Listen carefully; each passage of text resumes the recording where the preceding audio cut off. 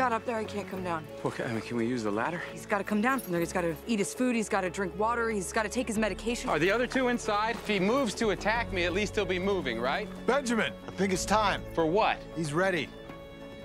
Let's call the vet. You're the owner. You have to okay this.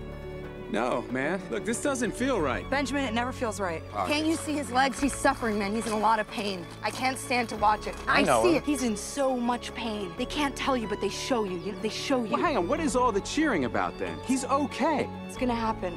You've never done this before. You don't know how this goes. I know exactly. And I invite you to tell me about that sometime. But this is a rookie mistake. I've been with him for 13 years. We just let him live for a couple more weeks. Get him some medicine. I can't stand by and watch this happen. Well, it's not up to you. Don't make me get angry. Oh, because that would just be so terrible You if know you what the got right thing angry. to do is. I'm so disappointed in you. You don't even know me well enough to say that.